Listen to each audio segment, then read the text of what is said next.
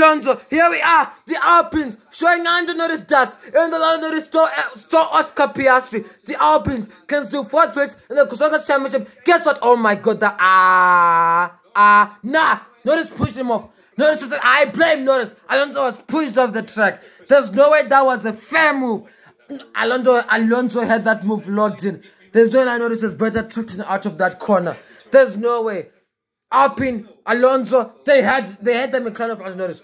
Alpine, for Alonso, shame on the next lap. I was dumb, boys. He had him. Look at that. He outgunned him. He outdid him. Traction, amazing. Norris pushed him. Alonso took avoiding action. Alonso is a safe guy. Alonso knows how to do things. Just like how, oh my God. Okay. I'm giving second thoughts about this. He pushed him off and he dipped the track to the gravel. Just like how Norris pushed off Sergio Perez last season at Austria. That's exactly what happened right there. I'm telling you. Anyway, Ocon is being chased down by Carlos Sainz.